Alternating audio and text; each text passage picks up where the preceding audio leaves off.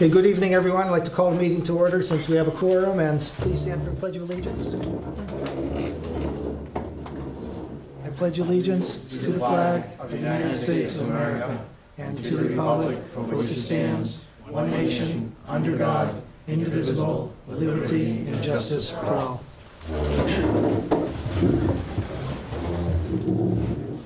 Thank you, everyone, for coming tonight to this special meeting. Tonight's topic is an important one, and it's one of the few things that the Board of Education of every town in Connecticut is entirely responsible for, and that's hiring the school system superintendents. We appreciate your input, and we are being recorded tonight for public viewing. Hiring a superintendent in Connecticut is an important task. We considered 5 proposals when we went out and looked for a search firm to help us with advertising, recruiting, going out there looking for candidates. We looked at 5, our committee interviewed 3, and the board unanimously agreed to hire 1, which was CABE, which is Connecticut Associations of Board of Educations. CABE is an organization we do belong to. We pay $5,392 a year to be a member of CABE. They provide us lots of legislation information, legal information, check our policy books, and most towns in Connecticut are members of CABE. I said we hired 1. We also had a question as to why we didn't consider Center for School Change, and the reason we didn't consider that organization, they do not do superintendent searches. This superintendent search is going to cost us about $9,000. It was a low bid of the 5 organizations we looked at. That's not the main reason why it was chosen. 1 was certainly low bid, that's important to us, but CABE has a terrific reputation for looking for superintendents and helping districts. Tonight's meeting is a special meeting. It's for informational purposes. It is not a debate. It's not a debate between us. It's not a debate with the public. It's an opportunity for CABE to come in and give us some information that lots of people have been asking about: shared superintendent, part-time superintendent, or full-time superintendent. There's been questions going around the community, questions been going around our own board. We're bringing in professionals to give us some information to help us make the decision on it.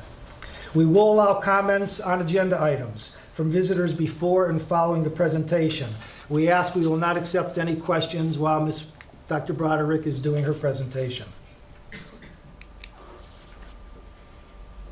The Board of Ed will deliberate in the hiring of a new superintendent in a non-meeting format, and that means it is not open to the public, and we do that to protect their professional careers and provide privacy to any individuals who are interested in applying for the job. There will be further opportunities for public comment when CABE conducts focus groups with our community. Then CABE will provide to the Board of Education a superintendent profile as to what the community of East Granby is looking for in the new superintendent. That profile will be presented at a board meeting. We will receive copies of it. You will receive copies of it, and from that point on, we'll then go out. They will go out and advertise for the position. So there will be another opportunity to do that. Any motion to vote on hiring a superintendent will be in public session, and the votes will be by the members of the East Granby Board of Education.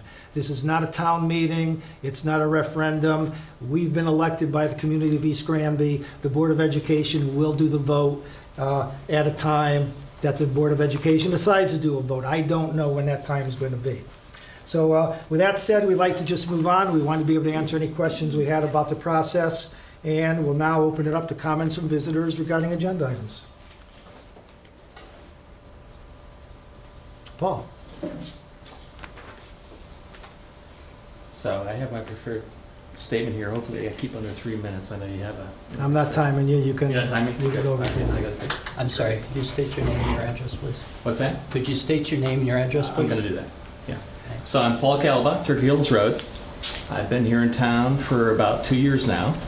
As most of you know, I regularly attend the board meetings here, and I also have a forum that I've created called East Granby Voices, where I take in comments and I comment on and provide a synopsis for what goes on in these board meetings. It's from my perspective, but I keep it factual. And so we have 300 members, so it's a great forum for getting input from people And one of the requirements is that you have to be a resident of the town to be part of that forum.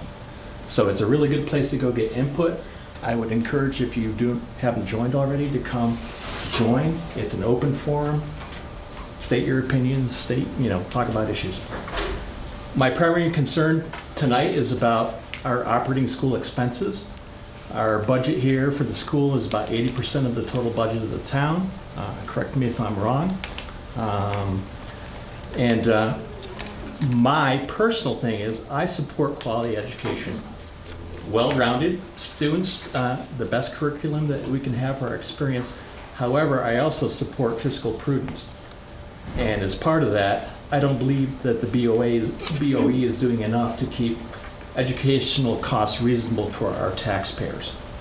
That's my primary concern with it. And part of the discussion tonight is about costs, whether we should have a part-time or a share or a full-time superintendent. So cost is part of the discussions that we're going to have. Otherwise, we wouldn't be here. Today we spend about $19,290 per student. This is according to the Department of Education website. They have a great portal. It's called the EdSite portal. You can get statistics on costs and performance at every school district in Connecticut. So, for example, again, we pay $19,290 per student. Our neighboring community, Granby, spends $15,353 per student.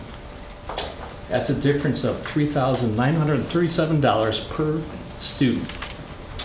In the state report, which is the most current information that they have posted, our population at the time of this was 855 students. It may have changed, obviously, by now, but that's the last full annual reporting year that the state has on this website. So if you take that difference of $3,937 and multiply it by our 855 students, that means that we're paying $3,366,135 more than Granby rates per student. And you divide that by the approximate 2,000 households that are here in East Granby, that equates to a tax burden for taxpayers of $1,683 more per household every year. Not just a one-time expense, but every single year we're paying that much more for our educational system here. And I notice you're looking at the clock, but I said I'm going to have some time. 3 minutes, yeah. Okay, thank you. I have handouts over on this table I'll look at the clock in another from the state website that has those statistics. They're supplied by the school district. They're verified. They're audited. They're not made up numbers by myself or anybody else. And you can access them yourself by going to the EdSite portal on the state of Connecticut. Okay? So tonight's discussion is about whether we should have full, part-time, or a shared superintendent. However, the bigger picture question is whether we should be exploring some other type of option, such as regionalization school setup, to reduce costs and expand student opportunities. So a shared superintendent would be a great first step in that process. I have been told that this topic here in town has been debated for decades. Some call regionalization or shared administration a dead horse issue here. I can't tell you how many comments on EG Voices that I get from town residents that said, "You're kicking a dead horse, just quit it." Well, I wasn't here when the horse was killed, okay?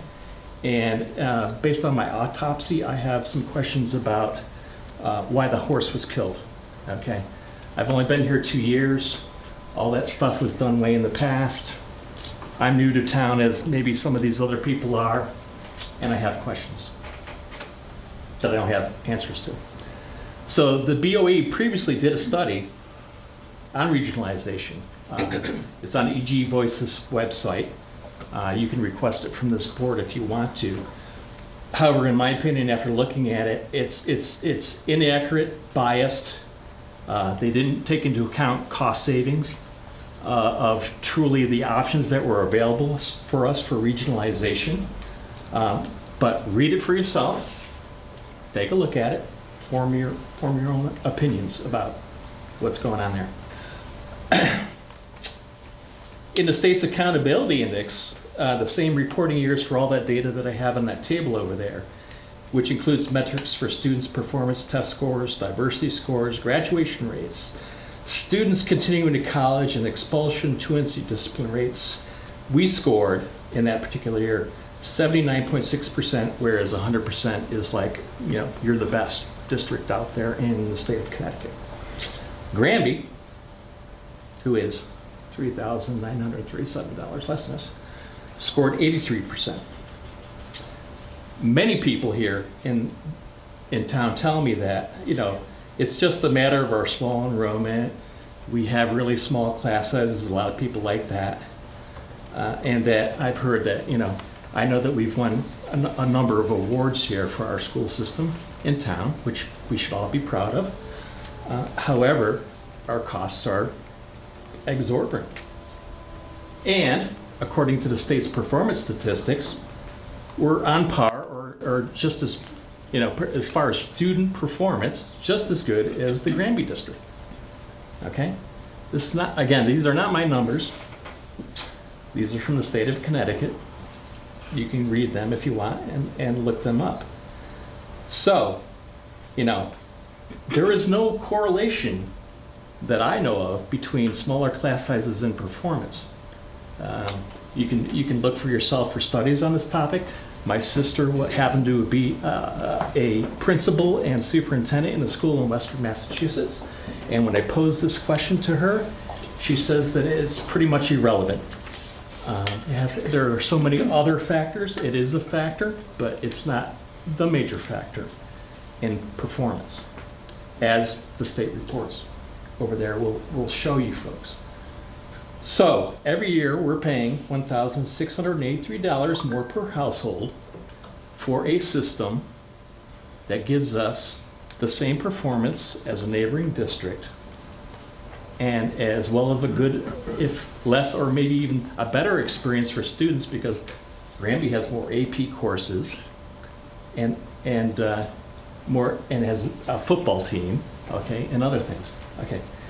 So today, there are currently 19 regional school systems in Connecticut. So it's not like regionalization is something new to the state. Been around for a long time. Some of those regionalized have just regionalized their high school, which is what I'm promoting. I'm not promoting taking away pre-K, elementary school, middle school from the town.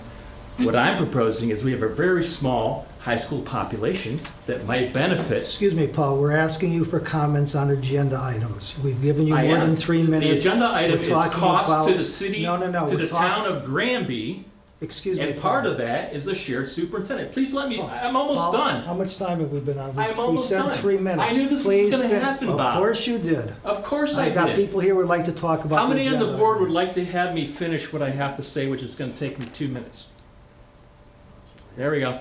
So as long as there's some people that want to hear what I want to say on the board. I'm the board chairman. then Finish. I know you're and the board finish. chairman, I'm going to let you but finish. there's people that want to hear what the story is. Listen, I'm the board Please, chairman. I have will some let you respect. finish. Get some input. And you've given your I time. asked at the beginning if I had more than 3 minutes. Agenda items, to speaking to agenda I am items. speaking to Go ahead and agenda finish, items. Paul, and then you're through for the Thank night. you.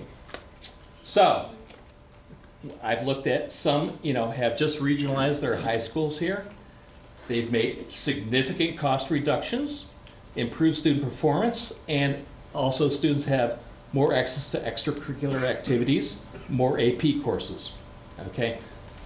So combining populations reduces administrative costs, transportation costs, special education costs, which is a concern here because ours are pretty high, okay? And they also share things besides superintendents. They share curriculum consultants and other admin functions, as well as, you know, most of these people that look at a shared superintendent idea, their end goal is they're going to regionalize.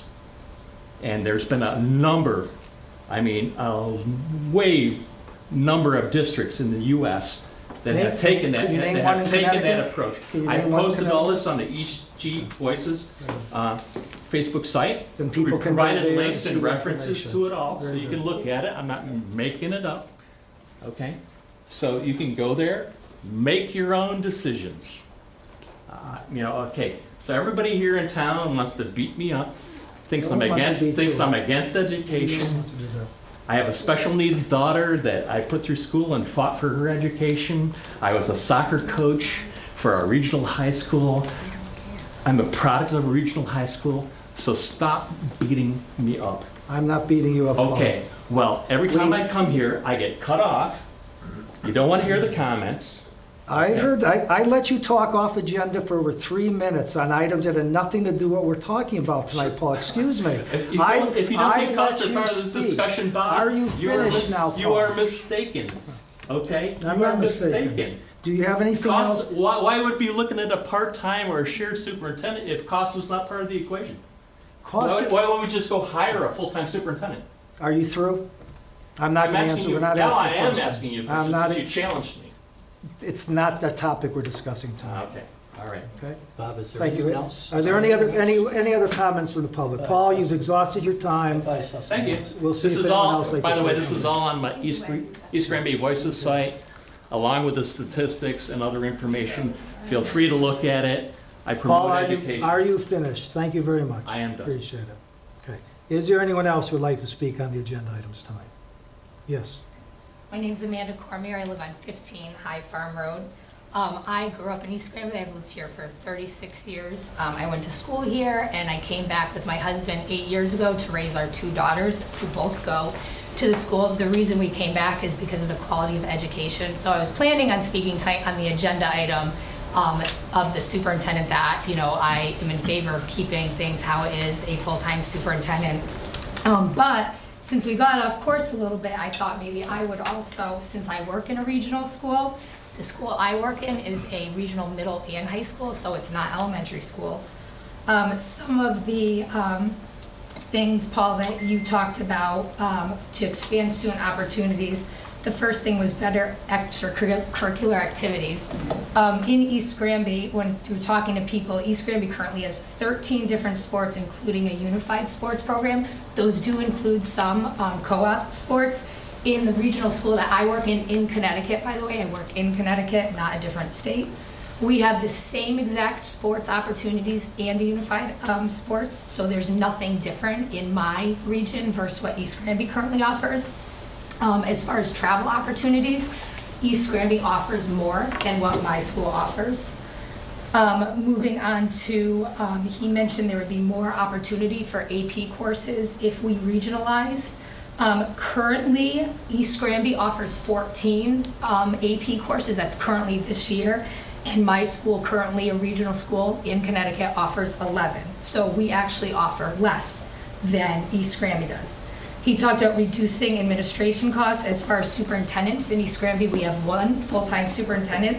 At my regional school in Connecticut, we currently have a full-time superintendent for middle and high school, a full-time superintendent for one of the 4 districts, and 3 part-time superintendents for one of each other districts. So we actually have 4, and then so 5 superintendents in a regional school district. So I'm not sure how that would reduce the administration costs. So just based off of his things, I thought I would go off a little bit, and I had some information prepared that are facts, not opinions. Thank you. Do we have anyone else who'd like to make a comment on the agenda items? Okay, seeing none, after the meeting, you'll have an opportunity again to make some comments or ask our visitor some questions. I'd like to now introduce Dr. Mary Broderick. She's from the Connecticut Associations of Board of Education, and Mary's going to do a presentation on those 3 topics we're talking about: shared superintendent, part-time superintendent, and a full-time superintendent, and the ramifications and feasibilities of all 3. Mary, welcome. Thank you very much. Good evening to all of you. I'm delighted to be here this evening, and delighted to be working with the East Granby Board and the community in figuring out who the right person is to work with you to move this district forward in a really constructive way. When we were talking a little while ago, and it was very clear that the issue of do we want to go to a part-time superintendency has been percolating here for a while. I mentioned to Bob that I had done a study with Preston, which is a small community in the eastern part of the state, examining the part-time superintendency, and just getting a sense of why communities have chosen to go that way, what they look like, and that kind of thing. Because Preston was trying to decide whether it wanted to go to a part-time superintendency. So what I'm planning to do in the next few minutes is give you a sense of what we talked about and where Preston ended up. I don't have a horse in this issue, but I'm here to make sure that you feel as thoughtful and that the decision has been thoughtfully considered, which I know you've been working on that for a while in terms of doing a regionalization study and so on. So I'm going to give you a little information at this point. When the state of Connecticut, can you see that? Should we turn that a little bit? Can we shut off half the lights? There you go. That'll do it. Okay, is that better? That's better. Yeah. So, I think you're good. that's really Is that good? Everyone okay with it back? when it is small, it gets a little bit bigger later, and I'll be covering most of it, so you'll hear it from me. When Connecticut decided to require school districts to be overseen by superintendents, there were a lot of small communities. There were 166 school districts in the state of Connecticut. Actually, it's more than that now with with some of the magnets and charter schools. But traditionally, it was 166. And so the state of Connecticut actually hired itinerant superintendents who went from town to town and served as these small towns overseers of their instructional program. But increasingly, these little towns were not very happy with having these part-time people kind of carpetbagging, coming into town and overseeing their schools and then leaving and going on to the next town. So the state at that point said, fine, we will support you in hiring part-time superintendents. And they were paying for them. And then they stopped paying for them and assumed that the small towns would pick up that role. So today, there are actually 21 part-time superintendents in the state. This study was conducted in 2016, August of 2016, so it's 3 years ago now. And what we found was, with interviewing 18 of those 21 part-time superintendents, all who were available the first 2 weeks of July in 2016, and you can see there are the list of, you may not be able to see, but there is the list of communities we spoke with as part of this study up there. We gathered quite a bit of helpful information. This is going to be really easy for you to read. But what this is, and I sort of intentionally left it up there all in one slide, is what the Connecticut Association of Boards of Education, or CABE, and the Connecticut Association of Public School Superintendents, or CAPS, together said are the responsibilities of a superintendent of schools. I'm sorry, Mary, could you just go back to the last slide? Sure. I'm sorry. And those towns would then be in, all of them in regional districts? They're not all in regional districts. I think 8 of them are in regional districts, and 12 of the 21 are in pre-K. I'm sorry, I'm just looking at the ones that are listed there. Right, which are the ones I've spoken with. Right. But they're not all regional. So Salem, for instance, is not regional. Okay, thanks. But 8 of them are. Okay? So, the point of this, and I'm happy to share this with anybody who wants to see it, is there are a lot of responsibilities of a superintendent. Overseeing the educational program, first and foremost. Finances, a big one, making sure that the budget is done right, but overseeing your principals, overseeing all of your administrators, making sure that their evaluation plans are in place, that their contracts are negotiated, et cetera.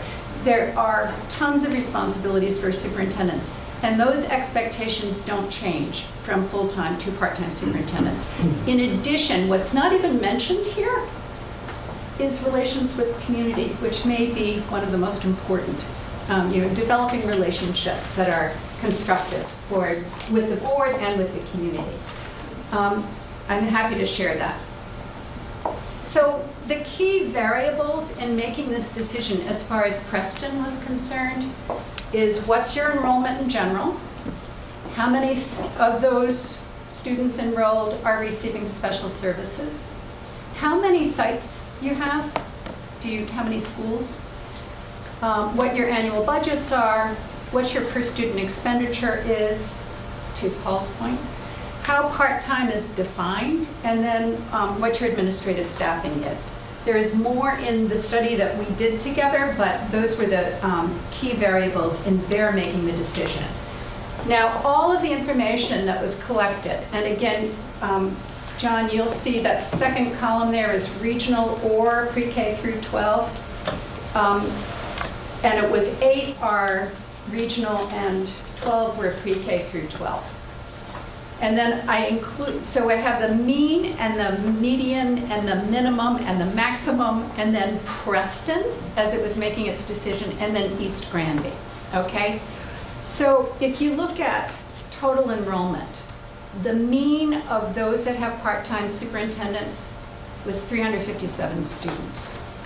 And that's pre-K through 12. So that includes those who tuition students to a high school, okay? The median was, so the middle of the pack was about a 373 student enrollment.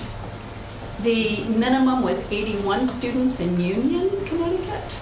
The maximum was 620, and that's Salem, Connecticut. And then Preston was a little higher than that at 640. You have 848 students as of your most recent document that Paul was referencing.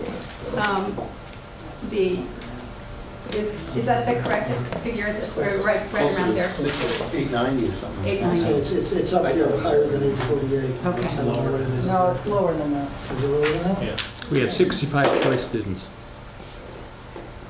So the numbers receiving special services, you'll see the mean for the districts was 44, the median was 37, the minimum was 14, the maximum was 103, and Preston was right up there with Salem, which had the largest enrollment at 103.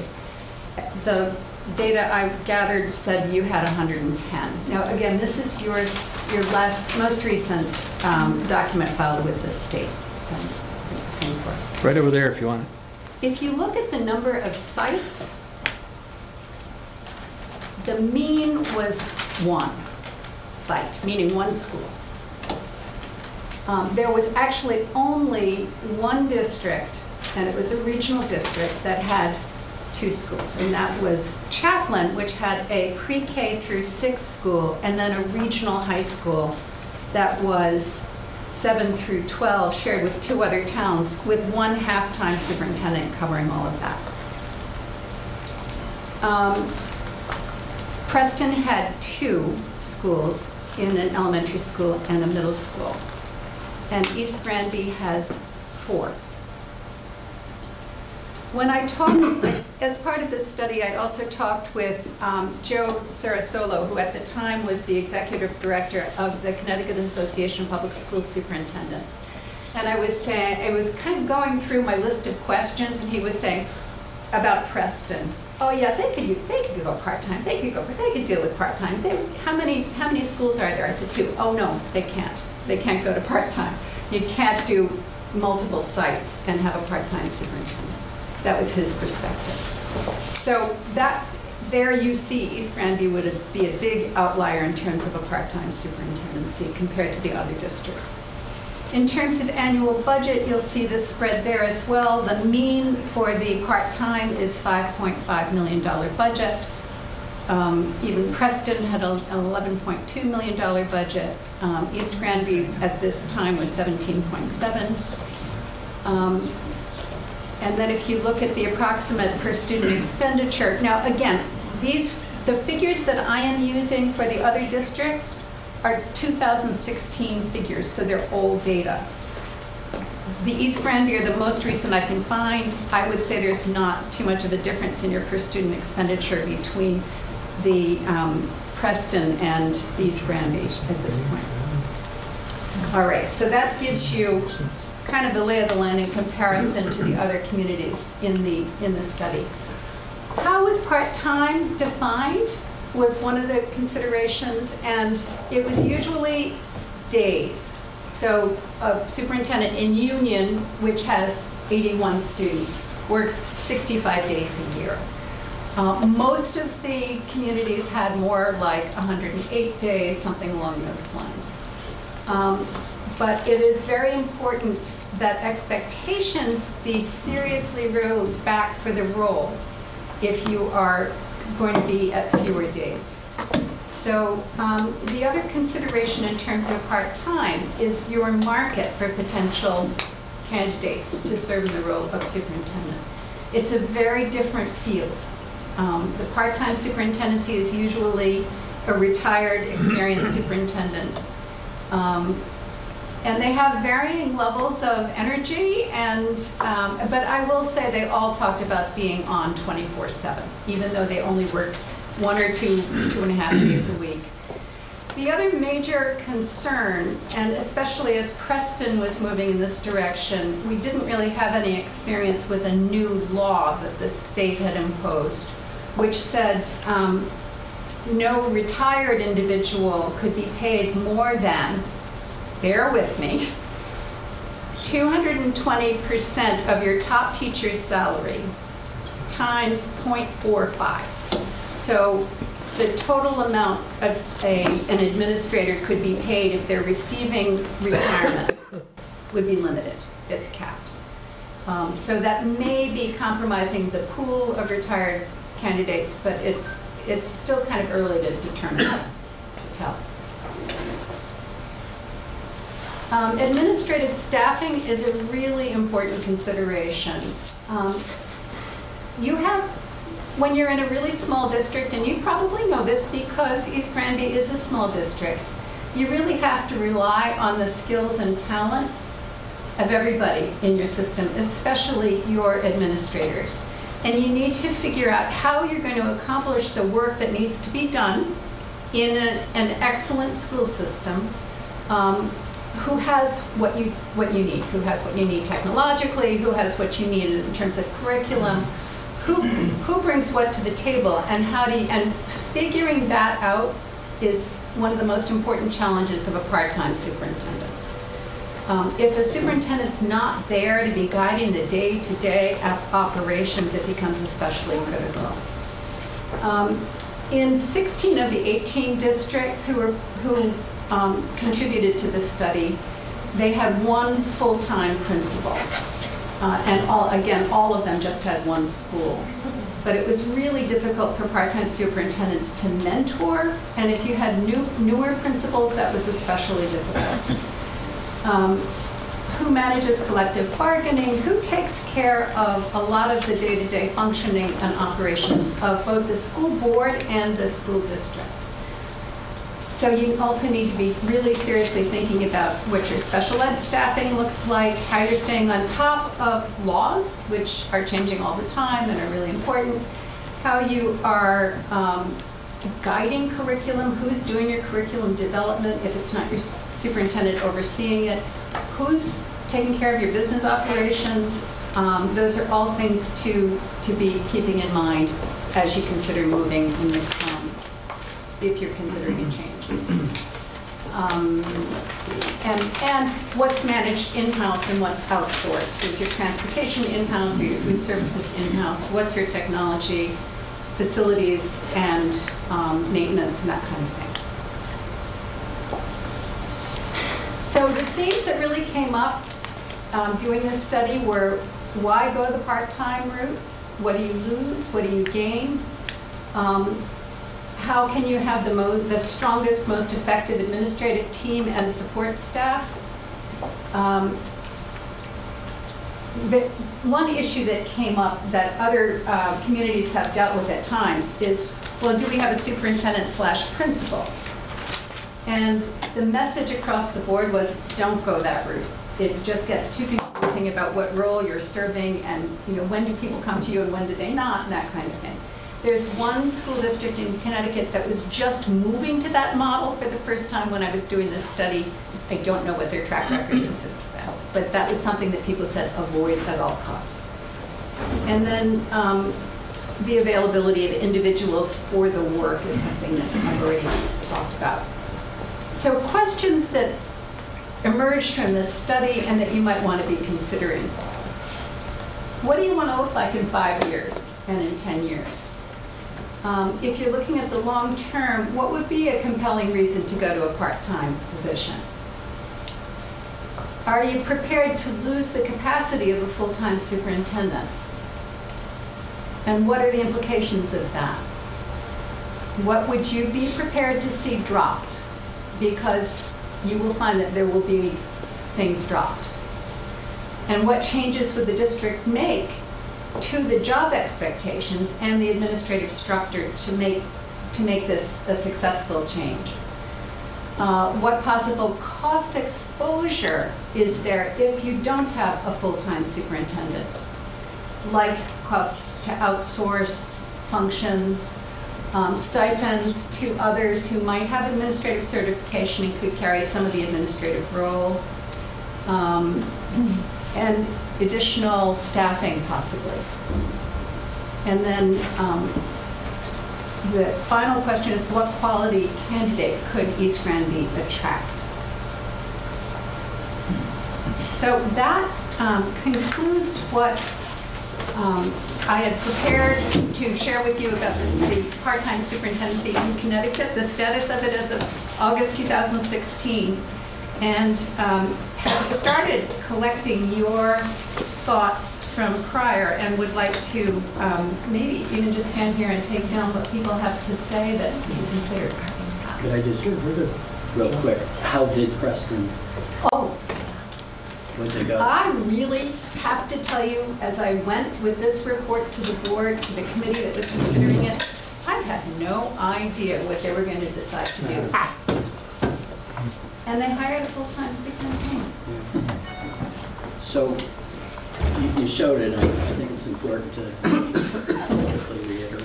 So the individuals would be similar to our hire of Dr. Charles when we hired her as interim superintendent, and it's an individual who's retired from a similar position. They've elected, at whatever age they've elected to do so, to go and on their pension, and then once they're on their pension, then they're limited by state statute as to their functioning, so that would make them quote-unquote part-time, or with our need, it was interim, so it was X number of months. That's right. I don't know if it's days, months, or hours, but it was limited by those capped by that criteria. amount. Yeah, okay. So if you had this individual, I mean, in a town like Preston, and you sort of alluded to it there, so that's not a long-term decision.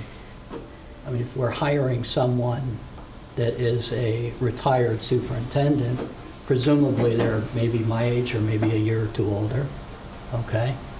I mean, are we hiring someone for 2 years? Are we hiring someone for 5 years?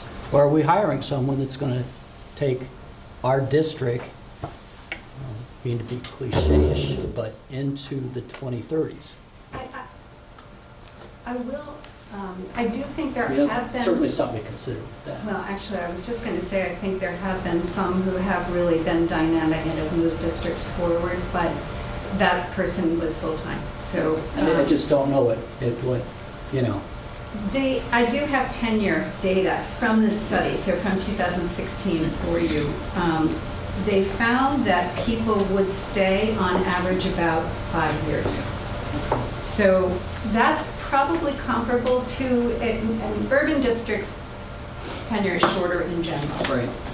Connecticut may be a little bit better than nationally, but 5 years is probably pretty average.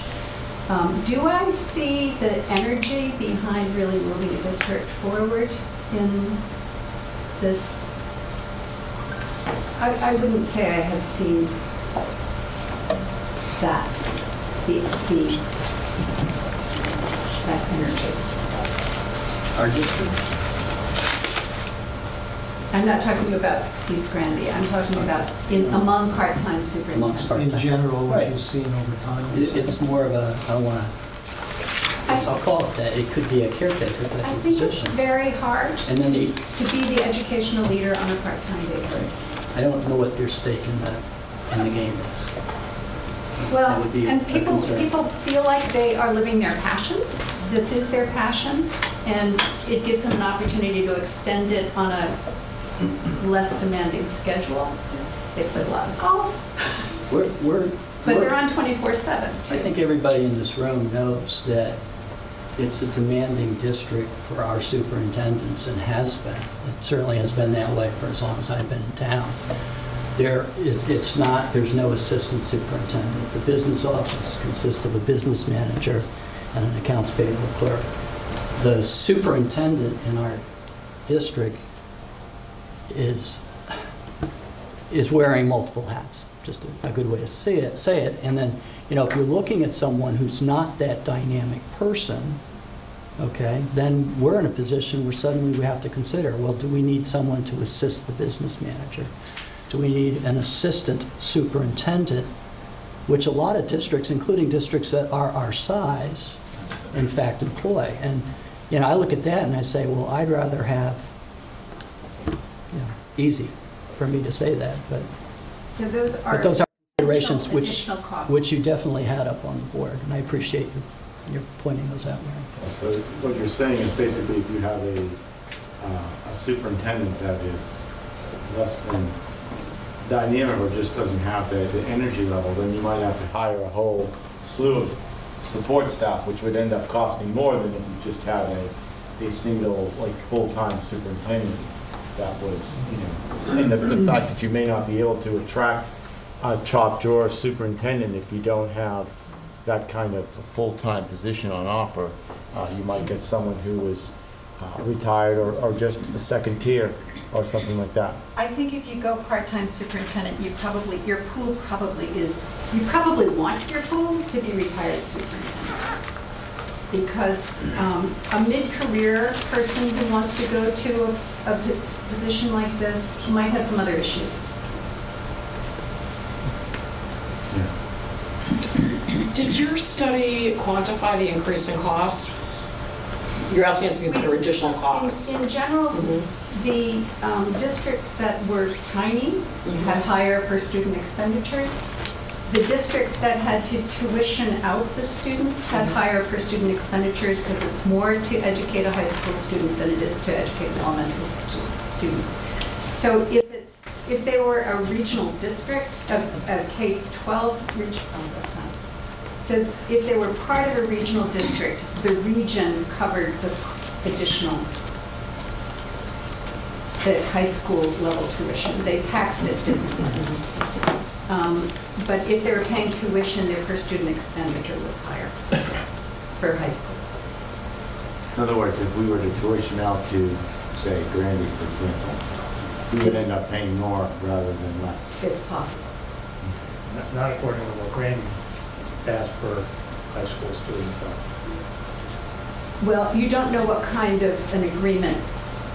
Right. I should also, maybe, full disclosure, I served for 22 years on the East Lyme Board of Education and worked out one of the first cooperative agreements, and that was between Salem and East Lyme. Their students had been coming to our high school for 30 years, and we had a handshake agreement. So we put something in place that we hammered out, not regionalization, because it was too costly for everybody to go the regionalization route, but we did a cooperative agreement. But we had a long-standing relationship. We were very similar communities, and it worked. There are a lot of other communities that have attempted to go that route, and it's been too hard to level the playing field and not to have one feel like an inferior partner. There were just a lot of issues. We were fortunate to be able to hammer that out, but we looked at the whole spectrum from regionalization to going our separate ways. Sorry, Mary, you said East Lyme and what was the? Salem. And Salem? And so how did that cooperative agreement work? Between those two towns? We developed a contract between the two towns for Salem to send their students to East Lyme High School, but they had been coming to East Lyme High School for 30 years. So then it was finally formalized in writing. Right, and we needed a construction project, and we had to kick them out otherwise. So they needed to know that they could continue to come for 20 years before they were going to contribute to the construction cost. Anyway, so that's... So by using that cooperative agreement, did that supersede or get around tuitioning out? The town paid tuition to East Lyme. The town of Salem paid tuition to East Lyme. And the contract determined what that amount would be. I see. And it took a good year of hammering out that agreement. Mary, we've been informally talking with communities about ways we can do things and sharing resources of some type. My question, I guess you brought up regionalization. Is the state offering any incentives for school systems to regionalize today? And when was the last time a school system in Connecticut actually did regionalize? I'll tell you, the barriers to regionalization are very high. It's really expensive to have to buy into each other's facilities, which is a major component of regionalization. It's been a good, probably, I don't have the specific date, but I don't think it's been in my Board of Ed lifetime, which goes back to 1989. I think 19 was the last one to regionalize, so it's been a long time. Any state incentives? The state incentives, I think, the incentives from the state apply for us in the Salem East Lyme Cooperative Agreement. I think you'll see more around cooperative agreements now. Meant that they had a higher reimbursement from the state than we did. We got to use their educational cost-sharing amount, and we blended them and added 10 points. So they were about 10 points higher than we were. Say we were 45, they were 55, we went to 50, and then the state added 10 points. I think they've really been backing away from doing that kind of incentive, except they do want school districts to find cooperative services. Cooperative services really has to be something that's going to benefit both communities and the kids, first and foremost. So if you can find those opportunities, they're worth exploring. I mean, our remit is to maximize the student outcomes, and that is our job and not something else. So it's just everything, we have to bear that in mind. That is what we are here to do. This is what we were elected to do. Absolutely. You were the stewards. Legally. If there are any questions from the public, we'd like to have you be able to join in. Paul, go ahead. So I talked to Patricia Charles, our part-time. I wouldn't call her part-time. We paid her part-time. That's beyond that. That I'll agree So I to. talked to her, and I think she would be, her comment to me was, I'd do this for a while. I like it, but because of the state law, God knows how that got put into place on the restriction of, retired superintendents. Tammy, I would hope that that's something that we could petition to change, because it makes no sense whatsoever.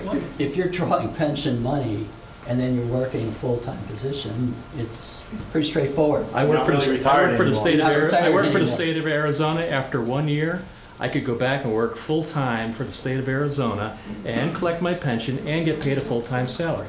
So it's not like it's something that nobody does anywhere, okay? Mr. Chairman, I don't see a question. Yeah, it's a question. This gentleman had his hand. It wasn't a question, it was a comment. We didn't ask for a comment, Paul. Do we have a question over here, sir? No? Anyone else have a question or comment? Yes, sir. First of all, I'll thank Jim Franklin, Heather Lane. First of all, Bob, thank you for emphasizing that the Board of Ed will make the decision in open session. And in prior years in East Granby, that has not been done, and I believe that is a violation of state statute. But thank you for mentioning that during your open session. You did thank you, Mary, for your presentation. I'm part-time. You only began to talk about shared superintendents, and that's a possibility. I understand that statutes allow for boards of education to collaborate in the hiring of superintendents. And I understand that Granby is also looking for a superintendent. Dr. Adley, who was, I think, president of CAPS last year, has since moved to, I believe, Darien. Yeah. So that is a potential for being explored. The question I have is, what are the certification requirements for superintendents? Superintendents have to have what's called an 093, which is a state certification. And that's what they have to have, which includes having taught for 5 years, and then coursework and What is the 093. 093? 093, yeah. 093 certification. Okay. And You need an requirements are 092 to be an administrator. 5 years teaching and the 093 designation. Right, which requires a lot of coursework. Yeah. And if you're not certified to be a superintendent, you can get a 90-day waiver from the, how does that work? The State Department of Education, the commissioner, The would commissioner. need to examine your credentials and make sure that you're close, and that you would be able to serve in the role for a short period of time. What's short? 1 year. Question over there? 1 year. Stephanie Mullane, Longview Drive. My question to you is, we're discussing the language of part-time versus shared. Can you shed a little more light on what that looked like? How does one that is shared amongst districts not be part-time? Or is that the answer? Are they part-time based on being shared between districts? Paid as full-time, responsibility shared amongst the districts? The only one I know of that is shared, I'm thinking about my knowledge of districts around the state. And I think the only example is in Chaplin, where you have the Chaplin School Board, which covers the pre-K through 6 school, and then the regional district with Parish Hill, it's regional district 11, which is Hampton, Scotland, and Chaplin High School, 7-12. And it's one person who oversees both those boards and is 0.5.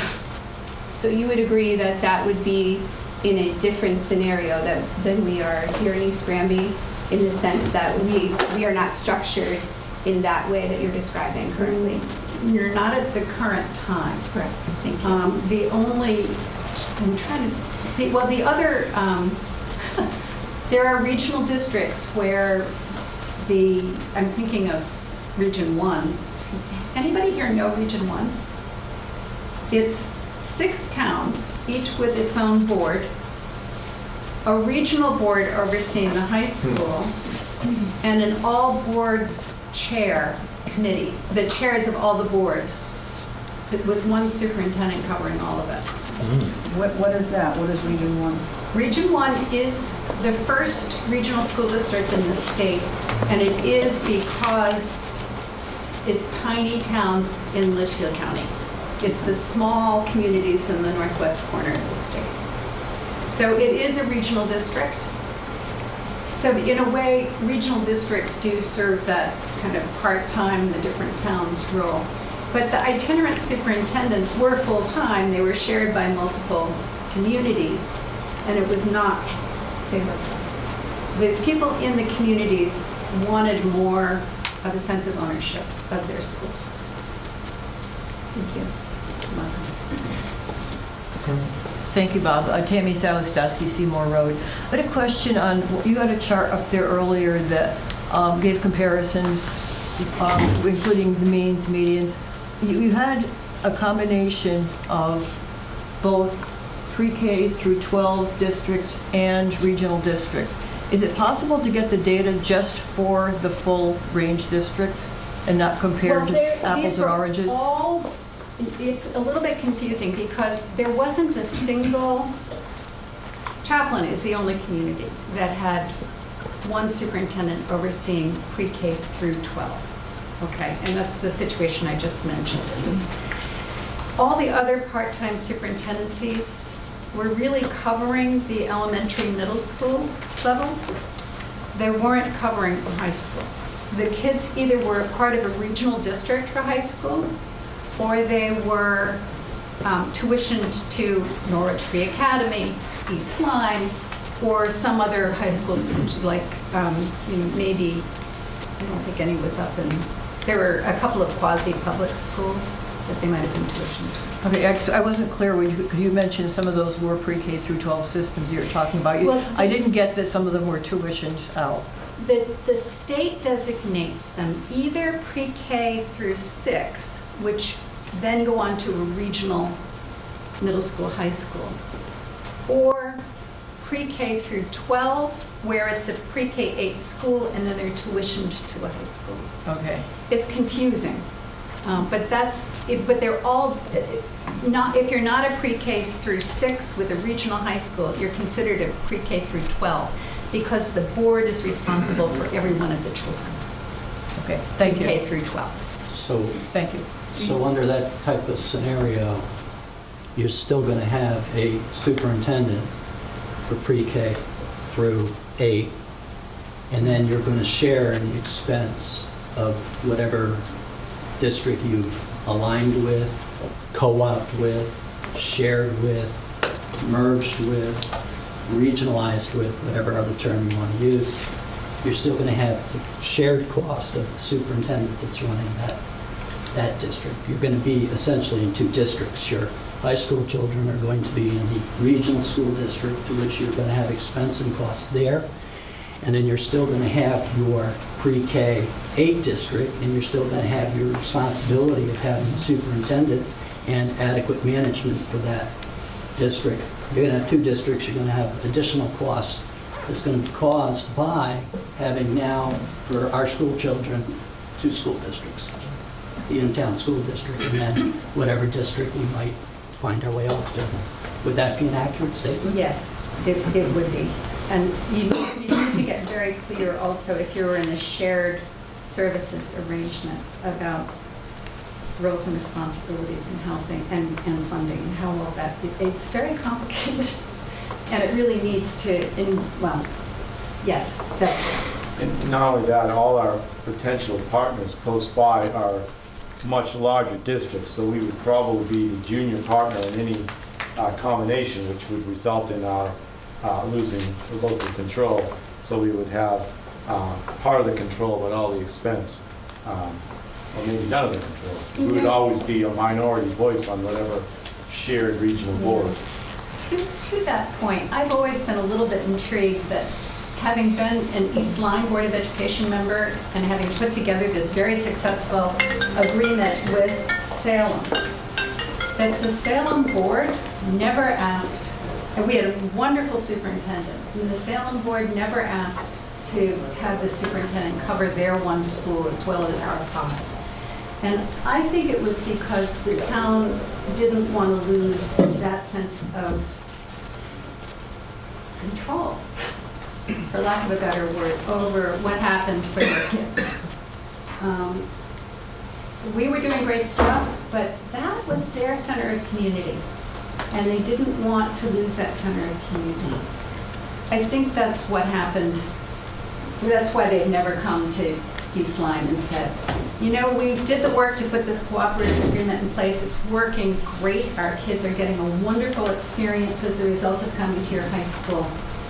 We're looking for a new superintendent. Why don't you just take on one more school? They have never asked in the 23 years that we've had that cooperative agreement. So Salem has its own superintendent just for their grade school? Part-time, but it's pre-K. But it's a part-time superintendent? Yeah, pre-K 8.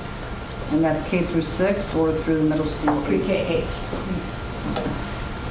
So is that the only example you have in the state of Connecticut that has successfully worked out, where you had pre-K through 8 remain in the town, and then the high school students 9 through 12 would be either shared with another district or? No, I mean, these are all examples of, but they all have the. Well, the ones that you mentioned earlier, I think you said there were so 19 of them? Yeah, there are 21. Okay. And the ones who participated in the study, Basra sends its kids to Norwich Free Academy. Eastford I don't remember where Eastford's kids go. Oh, one of They they with tuition Ashford? them, I'm sorry? Aren't they with Ashford?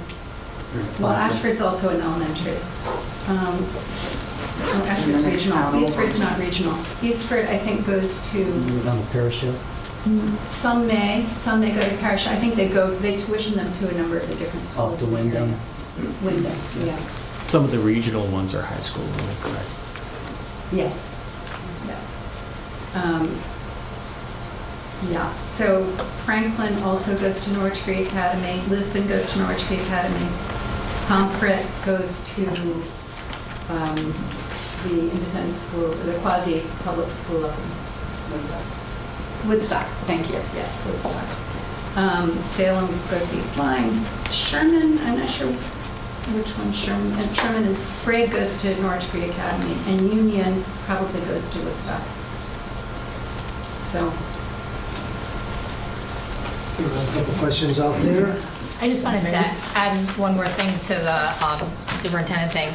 So the district that I work in, just because I heard over there, we have in our 7 through 12, we have a full-time superintendent, and then we have 4 elementary schools, K through 6. In the largest of our 4 districts that are coming in is smaller than East Granby, and they have a full-time superintendent for them. And then the other 3 each have a part-time superintendent. So I think that's important for people who have kids going to the school to know. I don't know how that would possibly save money to have 2 full-time superintendents and 3 part-time superintendents. And that district that is a little smaller than us, about the same size, who has a full-time, they need that full-time. And then our 7 through 12 definitely needs a full-time. So that's 5. So I just wanted to make that clear again, because I think you thought there was only 1 regional school. That's how most of them, the regional schools are. So 5 superintendents. Question on participation. I recognize Bob's comment. If we're part of a regional district and we're the smallest, we'd have the least amount of representation. But if we tuitioned our students somewhere, what kind of representation, if any, would we have? well, if you are just tuitioning them to a place like Norwich Free Academy, you wouldn't have any, because that has its own board, and you just pay the tuition. And even if your kids get expelled, you may not get your tuition money back. And anyway, there are some interesting issues there. In East Lyme, we created an agreement that allows for our boards to come together as a, we call it a cooperative agreement meeting twice a year. So the boards come together and discuss any issues about the oversight of the high school that they're concerned about, or that we're concerned about. And yet they can give input. So we tried to make it, as East Lyme, as the bigger community, tried to make it as user-friendly as possible, and tried to make Salem feel as if they had as much stake in the high school as possible. But it was the East Lyme. It's still East Lyme High School. It's not East Lyme Salem High School. So Salem has been a part of that community at the high school level forever, really always, since East Lyme High School was built. So it's different, but we do try to give them as much within legal parameters, but it's minimal. Very good, thank you. I think you have a question. Yes, ma'am, in the back there? So a lot of this is focused financially, not academically, not business-wise. So on a financial standpoint, are there any studies regarding home value increase or decrease if the school system, in fact, once it burdens in with another school system, do they increase or decrease? Because I think that everybody here is worrying about their tax dollar money, so I don't buy a house in a low tax area, and I've never bought a home in an area where I'm like, wow, they have the best roads there. Yeah. I buy a house where I'm like, they have the amazing school system with low classroom. It's funny because I'm talking too much about East Line and Salem, but we actually thought we ought to buy property in Salem because we knew that the property value would go up when we signed this agreement, and there was some guarantee that the kids would be able to come to East Line High School for the foreseeable future. And they did. But no, there have been no studies done along those lines. None. That's why I want to Anyone reiterate else? that. You have Another question, way in the back. Ma'am, there's someone in the back? I just wanted to speak to this young lady's point. That's why we, as the board, our mandate is to maximize student performance, and these other things are not really, we're of course concerned about cost, and we're concerned about all kinds of things, but our mandate legally is to maximize student incomes. That is to say, make sure that the schools are awesome and stay awesome, which is why people do come to East Granby. Thank you for your point. Anyone else? Steve? Steve Mosher, Seneca Drive. Mary, could you highlight what your assessment was on why Preston went the way they were? What were the key elements you believe that led them in directions they eventually made? Yeah. Interesting, because again, I really had no idea how they were going to decide to come down on this, because they were just at the upper level on all of those different categories that we talked about. I think that they felt that they wanted to find somebody who could be a full-time educational leader. And since they had two schools, it was hard to imagine having a coherent curriculum and having progress on the curriculum beyond, with a part-time person overseeing that. And they also anticipated some turnover in their one of their principal positions, and felt that whoever came in was going to need nurturing, and that you need to have a full-time superintendent to support your administrative team every day, as opposed to only a few days a week. I did see that I did a search with a small community that had a brand new principal. It had a part-time superintendent who was very capable and just there 2 days a week. And the principal was struggling because he didn't have the ongoing mentoring. So there are wonderful advantages of these tiny places that want to have part-time superintendencies, and there are challenges that they have, because they have to do everything everybody else does in terms of complying with state law and keeping the district running in an effective way. And to do it on a part-time basis is it's a challenge. It's a lot. They have to juggle a lot. I think that's why when Pat Charles was here, she ended up doing more than her 2.5 days, because she had to do everything that a superintendent did with regard to all those reports and all those complying with all those state mandates. And so she just worked beyond what it was that we were paying her to do. And, that was just the reality.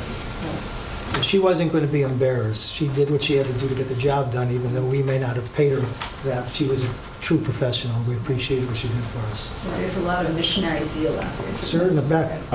Glenn Zog, Windport Road. Does everybody in the room understand exactly what the delta in the math is? What are we discussing over? I mean, what's the difference between a full-time superintendent, shared superintendent, or a shared superintendent? What are the deltas between those different services? Because that's really what the point is, right? You mean salary differences? Yeah. Yeah. What's the financial differences? What are we trying to say? The part-time rate going to time and a half. Mary, Well, you probably, I don't know what the I'm numbers- sorry, Mary what are could the probably numbers? address that better than anybody, okay? And given the size of our district and given the sizes of the districts that you've been speaking about, all of which are smaller than us, not in our dirt, but, for comparison purposes, they're small towns.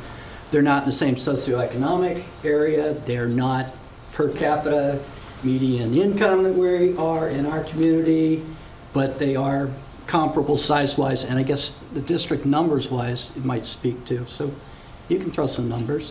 What a full-time superintendent would expect to get in a town such as East Lyme, what an assistant superintendent would get in a community, again, such as East Lyme, and what presumably a part-time or shared, if you prefer, superintendent might get.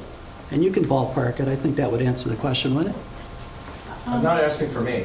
I'm asking for everybody in this room. What are we discussing? You What are posed the the issue, so those do you have some different numbers on that? I Mary? can tell you that if you were to, all right, so what would your top teacher be making? 100,000? 100,000. If you, so the maximum a part-time superintendent would be able to make would be 220% of 100 Times 45. times 45%, which would bring you to about 99,000. That's correct. So about 100,000. For a For a part-time part-time. superintendent. Right. Okay.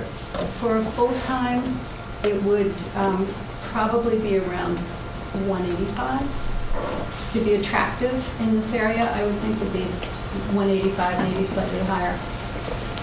So, but then you have the offsetting expenses of, you know, if you don't have, so you have to do a cost comparison that's not just on the salaries, it's also how does the other work get done?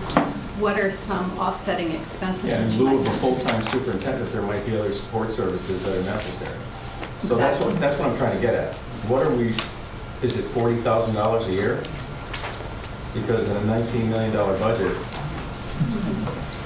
Yeah, the other thing about a full-time superintendent probably, I don't want to say part-time superintendents don't have a handle on their finances. They absolutely do, and I think that's one area they probably spend their most time.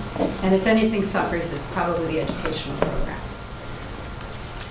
I said it. But, with your outside voice. You're just on TV. No, I think they would admit that it's hard to really be the educational leader, and I think much more of that is left to the principals, which is fine, but that's what happens. How does the compensation, how is it handled when there's a shared superintendent? Or is there any examples of any districts that do shared superintendents? Because it doesn't sound like even the 21 districts that you mentioned, their setup seems to be more toward regionalization just for the high schools, as you stated. There's nobody's doing shared at all. But there's a statute that Connecticut passed that, doesn't advocate, but the statute exists, that there is a provision for shared superintendent. So legislatively speaking, why was that even made law? It's brand new, though. It's the wrong person. Maybe it's the Yeah, I mean, I think that there may be some, I can't speak for our legislators. Right, no, I'm thinking. There's one in the room, Jamie. May I answer? Sure. Yes, Sam, go ahead. Okay, that was actually a proposal that came out of the Senate Democrats' office. We don't actually qualify for that. We would need an exception. You have to have no more than 2 buildings. Oh, because the statute is specific. Yeah, we would qualify on size, but not on, but they do exceptions. Okay. Has anybody, do you know if anybody has come up with that? I don't know. I haven't heard of any at all. It was only the 2017 year, I believe. Recent. Yeah. So just to follow that up, haven't past superintendents in town made more than that 185? No. base salary, no, but Base salary, as a no. total compensation And I'm package, talking yes. base, I'm talking base. I've looked at, I have, again, data from across the state that's a little, again, you're always dealing with data that are a couple of years old. It takes time to collect the data. People really don't like to tell you what they're making, so it's hard to get the data, but that's about 2-year-old data. Bill? Question and maybe a follow-up. Did I understand you to say that part-time superintendents most likely do not attend board meetings? No, I did not say that. I misunderstood you. Yeah. And they do usually attend Board of Ed meetings, but it's difficult if you, I mean, I know there are some communities that have the superintendent one day a week, and they time that day for the night meetings. And so There was a slide, Okay. I'm sorry, there was a slide that suggested that night meetings, but Get definitely the compromised. superintendent needs to be at a regularly scheduled board Okay, meeting. I misunderstood. Yeah. Thank you. You picked it up correctly, Bill. It was But on you there. did pick it up. You did pick it up So I correctly. would It interpret was on that the to mean slide. that they wouldn't necessarily be sitting in at Board of Finance meetings or Board of Selectmen meetings or other meetings that, of our interest to the superintendent of the Board of Education. and they might make that a priority to be here. And some do, and I'll say that as to Dr. Charles, she was always willing to go, even though, quite frankly, she didn't have to, but she felt that it was part of the responsibility of the superintendent, which I think everyone sitting up here would say it is, of course. But it was not a requirement for her to do, and there were certain days that she was unavailable to be in town, and yet she'd make herself available if she had to for a meeting that was integral Because to. those relationships are so our business. important, and in addition to all of the other responsibilities that you saw on that slide that nobody could read, it's hard to find the time. I mean, I know in some of the districts which had excellent part-time superintendents, there was a real frustration on the part of the parents that they didn't know the superintendent. Because the superintendent did not have time to get to know the parents. Comments in the back? Just Leslie Marks from Melody Lane. I just wanted to get an idea of where you are in the process. So this is the beginning steps and you're evaluating. Yes. So you must have a job description and you must have an idea of what's been done and getting input from the current interim superintendent to see what's required and what's... All that will be What's put needed together for with hours? our consultant after she does focus groups with the community, meets with people, looking at what the community is looking for, and then the Board of Ed's going to have to make some decisions. So yeah, we're just at the beginning steps now. As to what the process is going to be in dates, I'm sure she'll give us some ballpark figures. We're actually having a meeting tonight after this to just look at some of those things, so we're not aware yet. We wanted to talk about this topic tonight because it is a hot button topic in the community.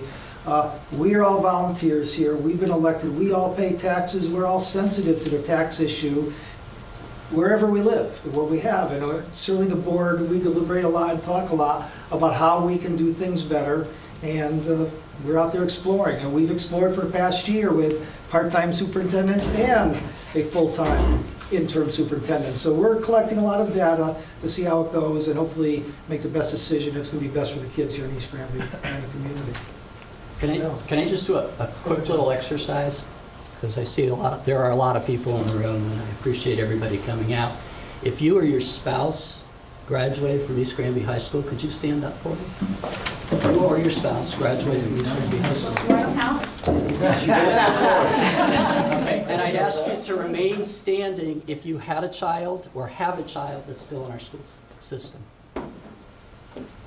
Is this for like the people who are? Nope, just for the people that stood up that were graduates of our school district, and now they have children that have either graduated from or have children in our school district. I thank you all for coming. Your kids will be second generation East Granby High School grads, and I think that's just absolutely stunning and marvelous. So it's great that you all came out.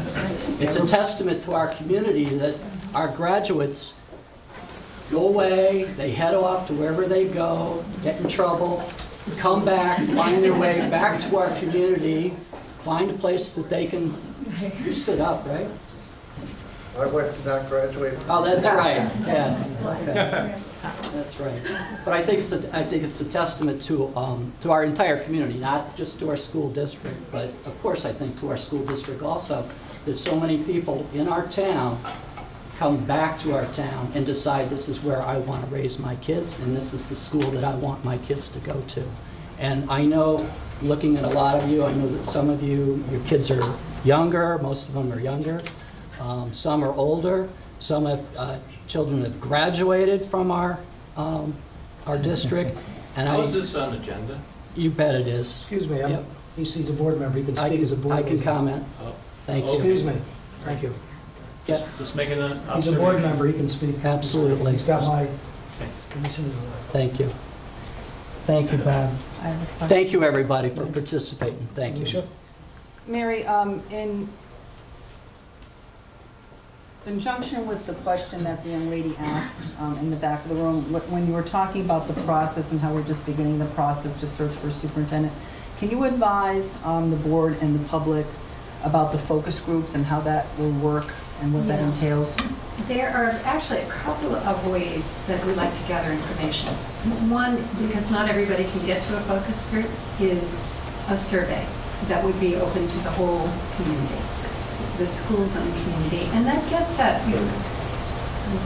and in general, we ask the same questions, more or less. The survey is a little bit more in depth. In the focus groups, I ask about what would attract somebody to East Granby? What are you proud of in the community? What's going really well here? And then what are the challenges a new leader would face? And then the third question is, what kind of human being do you want in the role? People come with their skills, and you can learn skills, but what kind of, and I want to know what kind of skills you think are needed, but also what kind of philosophy, what kind of values, what kind of human being. So those are really the three questions that are asked in focus groups. One of the things I'd like to do with the board this evening is figure out a list of potential focus groups. So we want to make sure all stakeholders have the opportunity to be heard and to weigh into this process and give perspectives. So I do have a reputation for listening really carefully, and I tend to involve or include anything I hear as themes. You hear it a couple of times and it goes in this leadership profile. The board's going to get the good, the bad, and the ugly, and so will your candidates, so there are no surprises. So I think the community has the opportunity to really share all of their different perspectives. And it's a great needs assessment for the community and the schools. I'm looking forward to it. Will there be a student focus group? I hope so. Jim? Hi, Bob. Bob Ravenseeger makes, I think, the crucial point of all of this. The student achievement is the ultimate goal in the community, in the board, and the superintendent. So I have a question which relates to superintendents. So why aren't superintendent evaluations, including student achievement, a matter of public record? I ask you. From a K point of view, if you can. The process itself or the outcome? Meaning, we evaluate a superintendent, and there are at least 6 or 7 criteria by which student achievement, community involvement, et cetera, financial.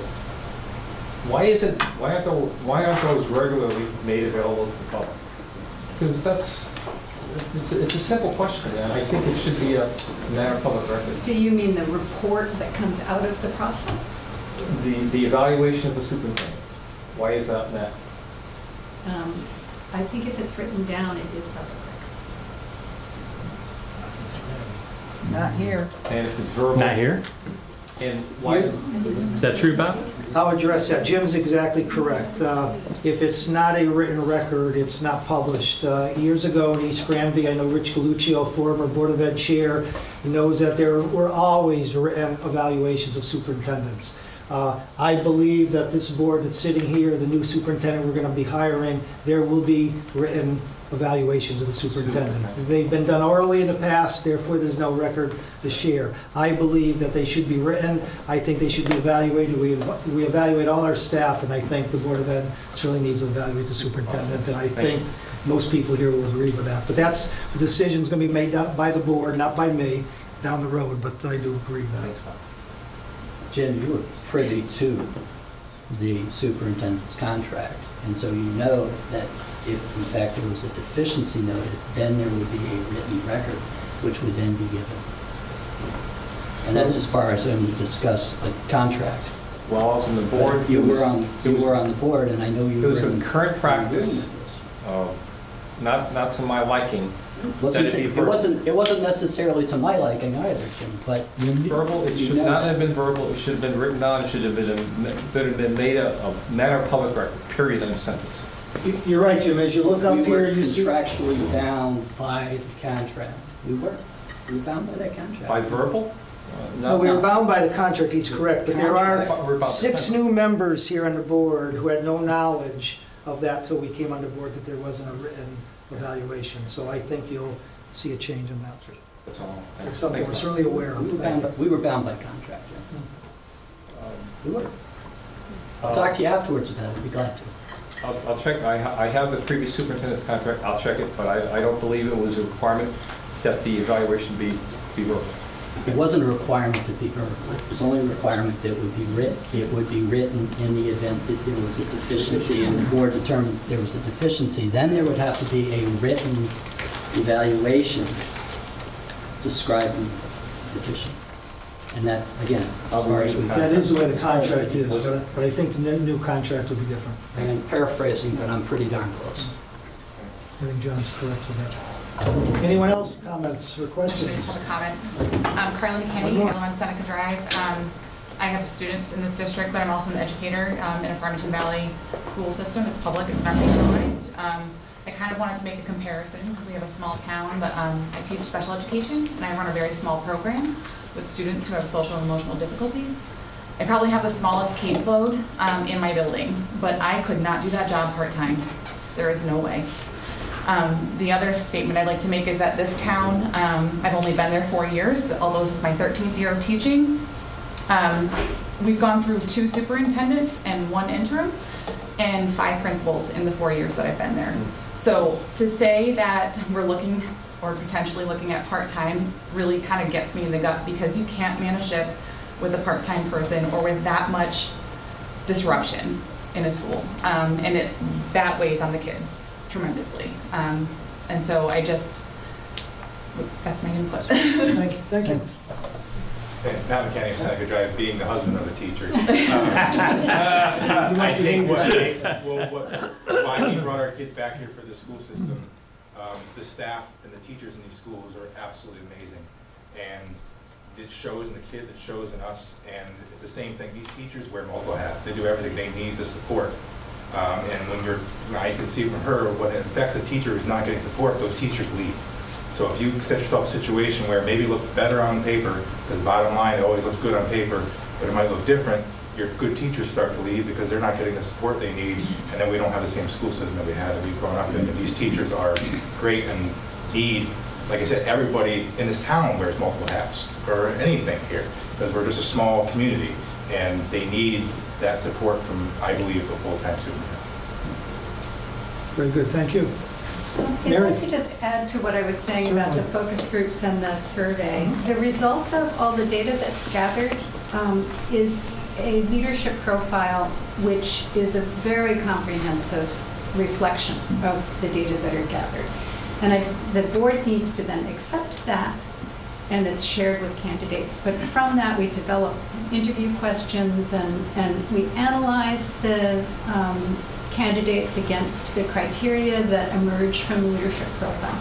So that's where all that, the focus groups and survey information ends up. Just so that and that would be posted on the school website, and people will have access to the public document. See some more hands up. Sir in the back. Russ Rourke, 154 Turkey Hills Road. Father of 3 that went to the East Granby school system. Just comment, observation. You spoke about part of the role of superintendent is mentoring. Education doesn't end at the 12th grade. It goes on throughout our life. And it was a testament to the individuals that went through this school system as well, and here as citizens. So we're raising active adults, so we're trying to raise. That's all I want to point out. Good point, thank you. Anyone else? I have a question about the focus groups. How are the members of each of those focus groups selected? I would hope that it's an open invitation, and the challenge is getting the word out to everybody, but I would be working with staff to, we will determine tonight sort of categories and see about getting the word out. So we'll also maybe try to get it posted, the schedule, so that keep an eye on the website. Get it up there. So basically what you're saying, if someone wants to be a member of a focus group, they can be a member of a focus group. Yes, yeah. Anyone else? Seeing none, I thank everyone for coming tonight. I'd like to ask a board member for a motion for adjournment. So moved. Motion made, second? Second? Oh, I had one more Carrie with a question. second? There's supposed to be comments at the end of the. We just finished comments. All those in favor signify by saying aye. Aye. Opposed? Abstentions? Motion carried, meeting adjourned. Thank you very much for coming tonight, everyone.